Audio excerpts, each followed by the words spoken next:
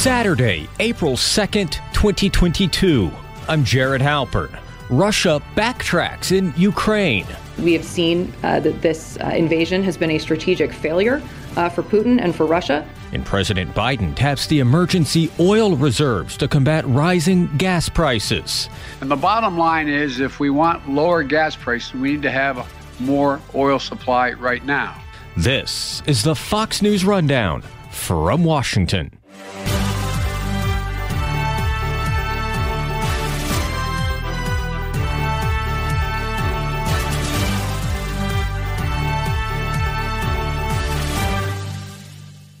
News has to travel fast, but hiring often takes longer than expected. Don't let the search for the best candidates slow down your growth.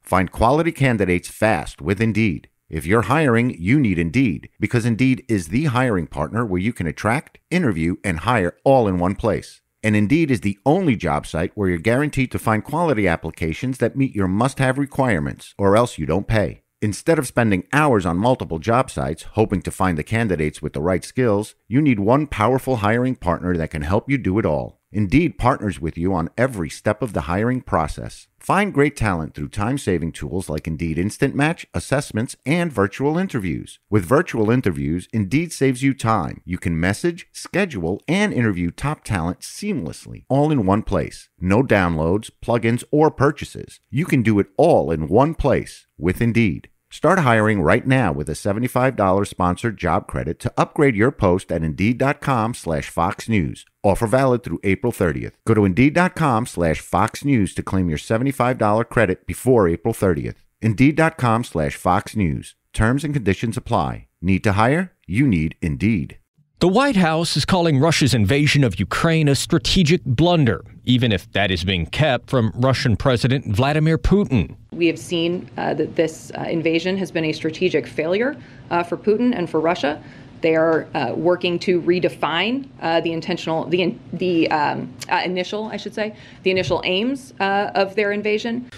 That's White House Communications Director Kate Bedingfield. She answered questions this week about a declassified intelligence report suggesting close advisors to President Putin are not giving him the most accurate information about the country's war effort or the sanctions targeting the Russian economy. We have information that Putin felt misled by the Russian military, which has resulted in persistent tension between Putin and his military leadership. We believe that Putin is being misinformed by his advisors about how badly the Russian military is performing and how the Russian economy is being crippled by sanctions because his senior advisors are too afraid to tell him the truth. President Biden told reporters Putin seems to be self-isolating. And there's some indication that he has fired or put under house arrest some of his advisors. Rebecca Grant is a Fox News contributor providing analysis on Russia's invasion.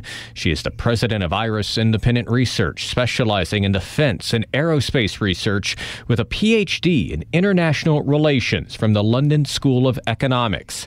I asked her to offer her assessment of this conflict 6 weeks into the invasion. Now, two interesting points. One, they're saying that the defense officials are reluctant to tell Putin that he's losing, and they're reluctant to tell Putin how hard sanctions are hitting the Russian people. But ask yourself, why did this leak come out? To me, it's part of a really pretty clever campaign by the White House that's gone on since January to drop in specialized intelligence, and that tells Putin we're reading his mail and that we can see what's going on behind the scenes. I think this is another one of those leaks. I would not go so far as to say that Putin doesn't have control of his military forces and doesn't know what's going on. I think it's part of their canny info ops campaign coming from the White House. And when the White House says this and President Biden says this, that's going to make news around the world. So this is going to get to Russian leadership. Does it get to the Russian people? I'm not sure. Yes, making news around the world. That's the point, to get to the Russian leadership and maybe to the Russian people. For whatever reason, the State Department and White House seem really keen to try to reach the Russian people, either in speeches or with these info ops leaks. Well, so it brings a bigger question, though, right, about the Russian military campaign. And you've talked about the intelligence. And, you know, for months, the White House was warning, listen, Russia's going to invade. They've got this troop buildup. Even when Ukraine's president was like, well, we're not so sure about this, it seemed like the U.S. intelligence was pretty solid on what the Russian plan was here. We were also under the impression from intelligence officials that the cities of Kyiv, these major metropolitan areas, could fall maybe in a matter of days. Here we are 6 weeks into the war. Russian forces, I don't want to say are in retreat, but clearly stalled, stymied. What did we get wrong about the Russian military? Or did we get anything wrong from an intelligence standpoint about the Russian military? And no question, Ukraine has won round one by stalling that offensive around Kyiv. Here's what happened to the Russians. They outran their ability to command and control, to talk to each of those tanks going down the highway towards Kyiv. They have a very stodgy military doctrine that requires them to keep in close touch and wait for someone to say, hey, go to the next intersection. Second problem, they failed to take that airport on the outskirts of Kyiv. They didn't put enough forces in there at first. When they lost that, there went the plan to fly in more troops and tanks and all of that and really hold Kyiv. So it's happened many times in history. The Ludendorff Offensive of 1918, Battle of the Bulge, Anlock in 1972. This was a maneuver force that failed to reach its objectives and got caught out and stuck on the defensive, which was great. So has Western intelligence overestimated the Russian military? What are we supposed to take away here from this performance up to this point? I think Western intelligence believed Russia's own propaganda a little bit, that they had this great hybrid war model and could move quickly, when in reality, the Russians aren't great warriors. They're just very tenacious. If we'd gone back to the Cold War military doctrine, which was tight control, we might have anticipated that they would run into these problems. At the same time, we have seen the destruction of cities like Mariupol and along especially the eastern and southern coast of Ukraine, and we don't want to underestimate that. Does that give you a sense now, as the Pentagon has warned, listen, they're not in withdrawal, we think this is a redeployment. Does that tell you what the next phase of this looks like?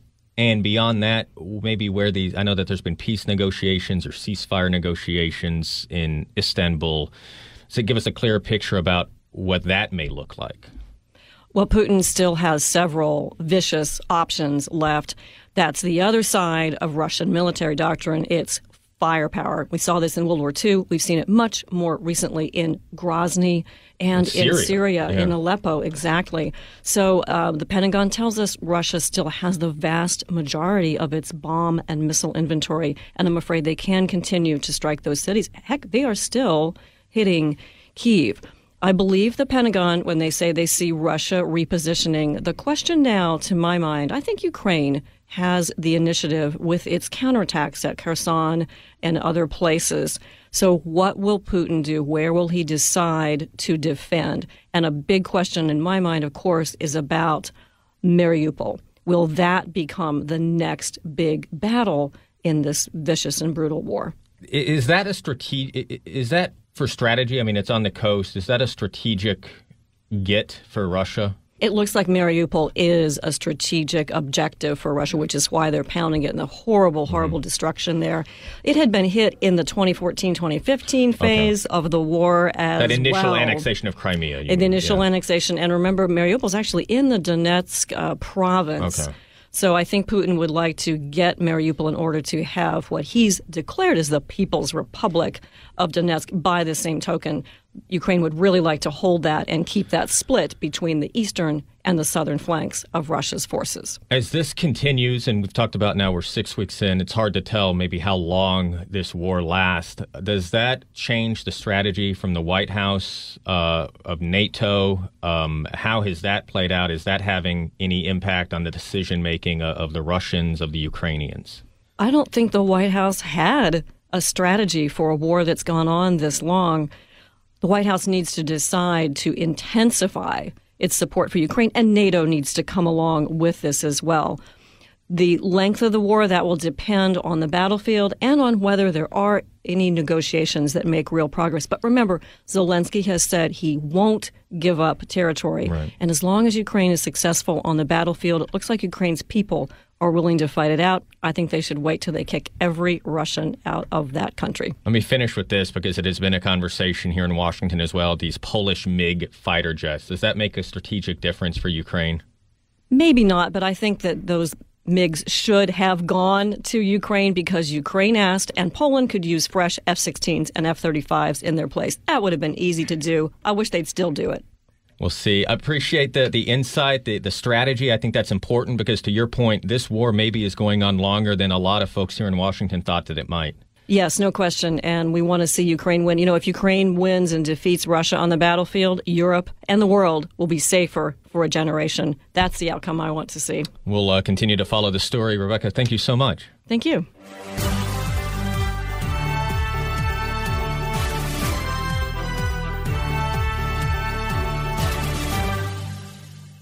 Download Fox News Channel's The 5 podcast for free. 5 of your favorite Fox News personalities discuss current issues in a roundtable discussion. Get it now on Apple Podcasts, Google Play, and foxnewspodcasts.com. Do you have a rainy day fund? You know, an account out of sight, out of mind until you absolutely need it? And when is it rainy enough to tap into it? When is uncertainty more than that and instead an emergency? When it comes to gas prices, maybe we're there. The Biden administration is tapping into a rainy day fund of sorts in an effort to stabilize gas prices. The president announced this week a historic release of the Strategic Petroleum Reserve, up to 180 million barrels of oil over 6 months, 1 million barrels of additional product every day. Our prices are rising because of Putin's action. There isn't enough supply. And the bottom line is, if we want lower gas prices, we need to have more oil supply right now. President Biden has pointed to the Russian invasion of Ukraine for spiking oil prices that were already on the rise as pandemic shutdowns ended and demand for gasoline and other petroleum products increased. This is the third release of oil from the Strategic Reserve, the first two done in coordination with other allies, first in November and then at the start of the war in Ukraine. This time it's sustained in a much larger U.S. contribution. How much will prices drop and how quickly? Fox News White House correspondent Jackie Heinrich has been pressing the president and administration officials. Well, the White House believes that this is going to cause prices to come down because they are injecting 1 million barrels a day into the marketplace over time. The last 2 times they released supply from the country's emergency reserves, there was not a measurable impact on gas prices. But because this is going to be sustained over a period of time, they think it's going to eventually bring down prices. The president ballparked potentially somewhere between 10 and 30 cents, but officials were broadly not wanting to make any guesstimates, or especially on when Americans might be able to see this, their prices go down. You know, this is an interesting move on their part because it doesn't do anything to resolve the deficit in the market. And some analysts think that over time, you know, you've got this prolonged structural deficit, and then you're releasing reserves, barrels from the reserves in a time of supply uncertainty, and that could ultimately potentially keep prices high. At the same time, they're calling for, you know, an investment in green energy, and the president at the same time as making this announcement about releasing the barrels, invoked the Defense Production Act in order to make electric vehicle batteries here in the U.S. So they're doing this sort of two-pronged approach. But when this is all finished, when the reserves have been released, it will be depleted by a third, which will be the lowest level since 1984. The White House says they plan to replenish that emergency supply in the coming years when supply is up and prices are down. But if they're not doing anything to encourage production except for, you know, slapping companies with fines if they have unused wells and unused leases, they're not really creating more energy-friendly policies that would bolster production broadly. I have a lot of questions about that strategy, but let me start with One more about the Strategic Petroleum Reserve here is we said this was the third time since November that the Biden administration has done this. The previous two times it was done in coordination with other countries. The idea being let's boost the overall global supply of oil. Obviously, gas prices, the oil market are not narrow enough for just the U.S. It is a global market, a global supply. Are other countries joining the administration here and tapping their reserves this time around? The administration says they are pushing other countries to release reserves in tandem with our release. They would not give any sort of clues about which countries might be doing that. There was going to be a meeting in Paris today broadly to talk about that. I think that, they're expecting that other countries will, but we just haven't been given a whole lot of details yet. Okay. So it obviously, is a broader discussion, a longer-term debate here about U.S. energy policy. And you point out that the Republican critics, that energy industry folks say that they need more certainty here from the administration. Now, the Biden administration has said, listen, there are a lot of leases here that are going unused. Why isn't that incentive for these companies? Well, there's a number of different things that are, keeping companies at their, lower than pre-pandemic levels. One being a lot of these leases, you don't necessarily know if there's energy underneath the ground when you get the lease. I mean, it's basically a right for future development. Then there's a permitting process that has to go through various agencies. A lot of the permitting processes are redundant, have to, do an environmental review sometimes through multiple agencies before they can get, right of way and, other various licenses that are necessary. Capital is also a problem because a lot of these companies are having a hard time getting, loans, lending, given the fact that the administration wants to move away from fossil fuels. They've made no qualms about that. And so, if you're a lender, why would you be, putting your money into something that could, end up with a loss? I mean, look at the Keystone Pipeline, for instance. They lost a ton of money on that. So it's sort of hedging, right? We don't know what the marketplace for fossil fuels looks like 3, 5, 10 years down the road. Right. So the president also, he's asking to invoke the Defense Production Act when it comes to building sort of EV components. What is the strategy? What does that do? What's the timeline look like? How's this implemented? A lot of questions about that part of this part of the speech. Sure. So large capacity batteries are critical to electric vehicle production. There are a lot of components that go into them, including lithium, nickel, cobalt, graphite, manganese. A lot of these minerals are, oftentimes coming from places like China. So we're trying, the U.S. government is trying to basically inject money into the industry here in the U.S. That's what the Defense Production Act does, is it gives federal funding, basically, because these companies are being compelled to produce more of these elements so that we can get those components that are necessary for electric vehicles to be coming from the U.S. rather than shifting dependence on, Russian oil, for instance, to Chinese battery parts. And so this is obviously something that's long-term, right? I mean, it's not as if this type of operation can ramp up during the 6 months that we're releasing oil from the strategic reserves. Certainly not. And, a lot of these long-term, moves to sort of shift away from reliance on foreign sources, it's going to take a long time. I mean, on the chips issue, which is a separate issue, but it's another sort of microcosm of this. We rely on semiconductors coming from other countries, coming from China, coming from Taiwan, which who knows how the future of that's going to go. Right. And so there's an initiative now to build a giant plant in Ohio. It's going to take 5 years plus for that to really get underway. And in the meantime, a lot of different things could happen. We were already facing a shortage of semiconductor chips, which has impacted everything from, cars available on the market to replacement parts for electronics and so on. So we're realizing that over time we've shifted manufacturing out of this country, and now we are at a point where we're trying to bring some of it back home, but it cannot happen overnight.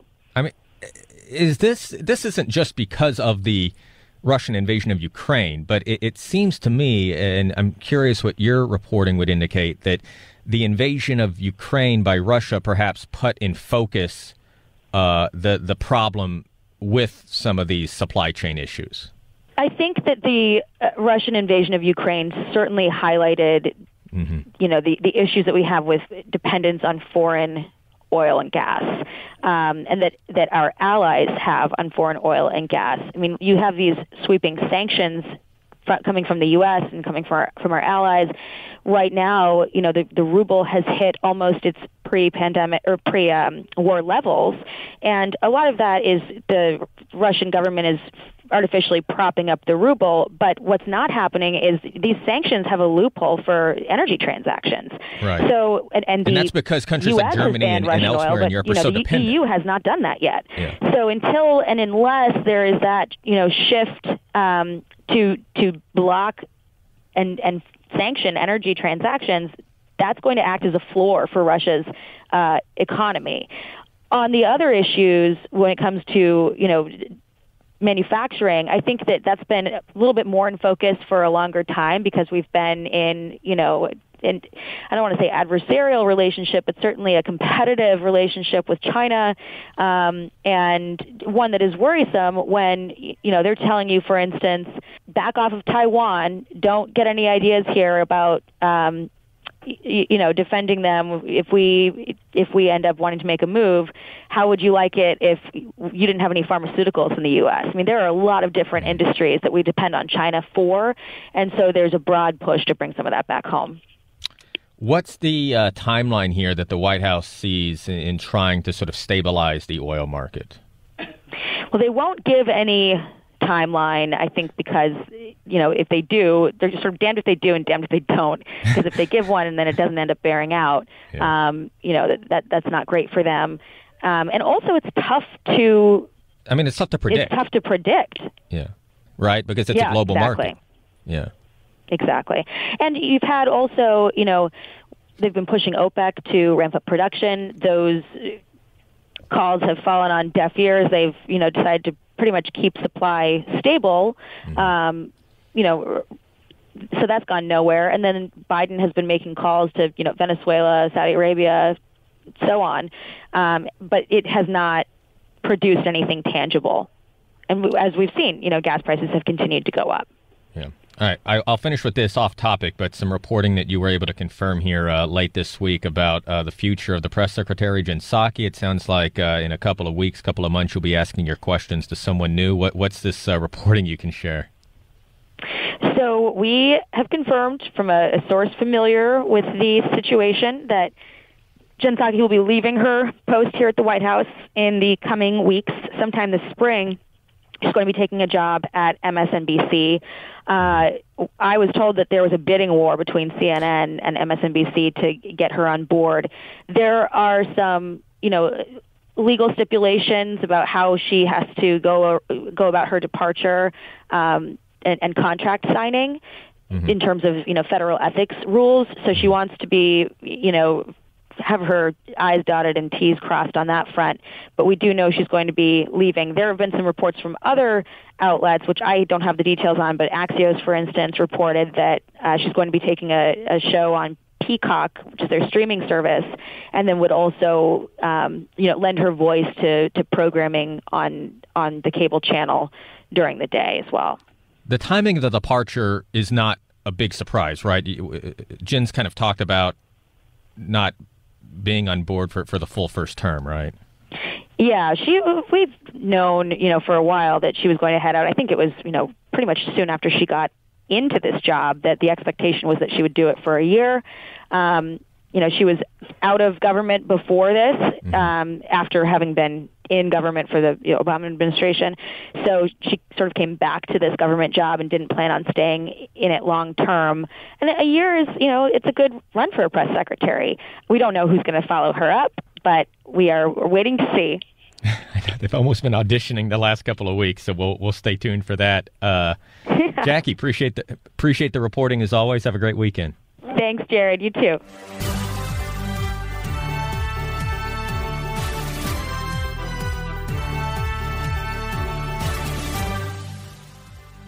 Tomorrow on the Fox News Rundown from Washington. It was a busy week for the January 6th committee, the House panel investigating last year's Capitol riot. Congressional correspondent Chad Pergram shares his reporting on the questions being asked and when lawmakers could provide answers. And Jessica Rosenthal sits down with a Wyoming political reporter to chat about Congresswoman Liz Cheney's Republican primary challenge. Until then, I'm Jared Halpern. Thanks for listening to the Fox News Rundown from Washington.